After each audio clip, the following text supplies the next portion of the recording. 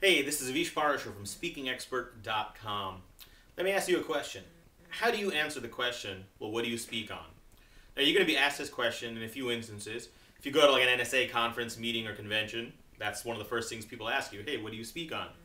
If you're out in the real world, the non-NSA Speakers Association world, you will, when people say, hey, what do you do for a living? You'll say, well, I'm a professional speaker.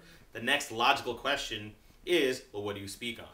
Now, side note, some people will say, don't say I'm a professional speaker because that's boring. I disagree with that. That's a topic of another post. But from time to time, people will ask you what you speak on. Now, your answer to that question is important because it can open up conversations and lead to work if you answer it correctly. Here's what I recommend you do not do. Do not launch into your tagline, elevator pitch, impassioned mission. Don't be cute. Don't say, well, I talk about the findability factor amongst the true people, whatever. Here's why.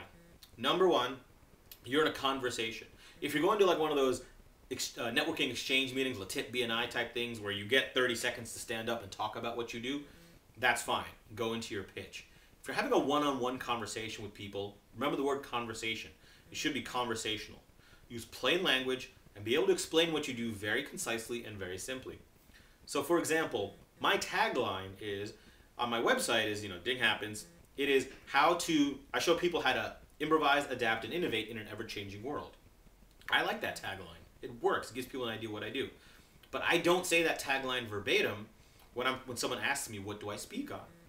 When they say, what do you speak on? I say, I show groups how to use improv comedy ideas to think quickly and deal with change. That's it. Simple, plain language. Now, there's a couple hooks in there. I use improv comedy. Well, that often sets off some bells and people get curious. And there's also think quickly and deal with change because that's the target topic. Now, that's it. It's conversational, though, which means the person I'm talking to, they can decide and they can self-select. They might say, oh, that's interesting. How do you use improv comedy to do that? Or change. Oh, really, our organization's going through change. Or I need a change speaker or whatever. It puts it in their heads. The thing is, it extends the conversation. Now, sometimes people, if they're not interested, they'll be like, oh, okay, that's great. And then I know they're not really, a good networking person, then I can move on to the next conversation. But here's the thing. When you launch into that pitch mode, it comes across as so artificial. Once you go into your 20-second, like, here's what I do. Oh, well, I like this and this and this.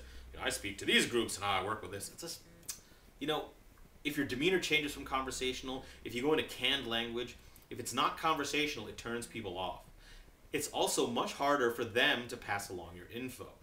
When you use plain language, when you just say, oh, I use improv comedy to show groups how to think quickly and deal with change, that can be repeated. People can say, oh, that's the guy who uses improv to talk about change and quick thinking. Great. If you have some long, convoluted system, method, cute, made-up words that you made up, it might get a little attention, but it's going to be hard for people to remember and repeat. So, now I know some experts disagree. They say, oh, start with something crazy and, like something that gets their attention.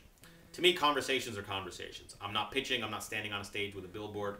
I just want to have a conversation with you, let you know what I do, and take it from there. Now, your mileage may vary, but please, why don't you share in the comments below, how do you answer the question, what do you speak on? Once again, this is Avish Parashar from SpeakingExpert.com. For more tips, ideas, blog posts, videos, and a free PDF on how you can get paid speaking work in the next 90 days, be sure to visit SpeakingExpert.com.